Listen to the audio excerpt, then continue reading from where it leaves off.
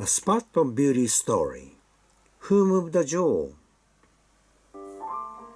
A crown jewel was stolen by a gang of youngsters and hidden in a hole out in the forest. When they returned to dig it out, it had already disappeared.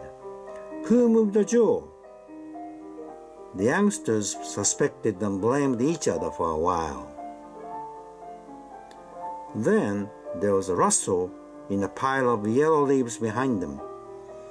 They saw a big squirrel rush into another hole nearby. Looking into the deep hole, they became breathless as they found dozens of sparkling stones and jewels surrounding baby squirrels at the bottom. They said to themselves, "Let's wait until more jewels are collected." When they returned the next day, they found the hole completely empty.